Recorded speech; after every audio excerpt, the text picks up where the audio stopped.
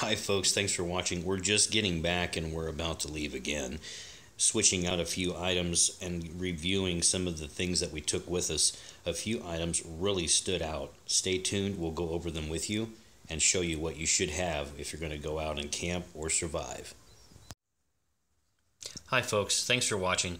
A couple of items that we took with us and are definitely taking back as we pack up to go here are the Klean Kanteen 64-ounce stainless steel container. That thing was awesome.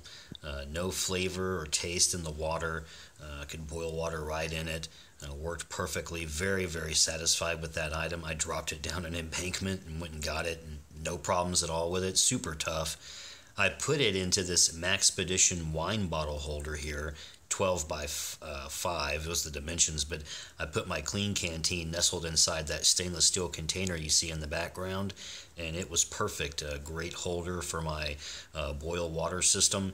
The pouch in the front worked perfectly. Was able to put my Sawyer mini filter, my titanium spork, and my little Lixta breakdown stove in the pouch, and have with me a great little eating kit that was perfect, lightweight. I can tell they're tough, super good items that are going to last for a long time.